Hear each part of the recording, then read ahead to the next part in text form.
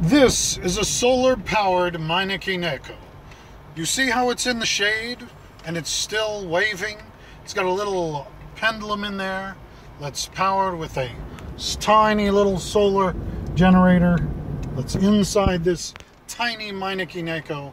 Well, the bottom line is, I'm in the state of California, the beautiful state of California, where there is tons and tons of roadside and unused badlands everywhere.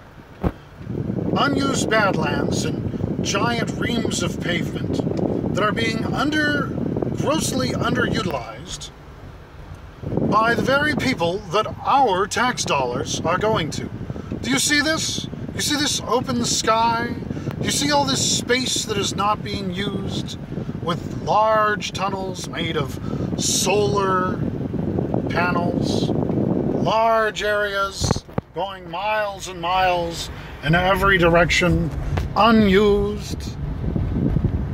One must wonder what Jerry Brown and all of his fellow congressmen and government workers are really doing with all this unused area. But the Meineke Neko, it's waving in the shade. There's not even lights on the generator.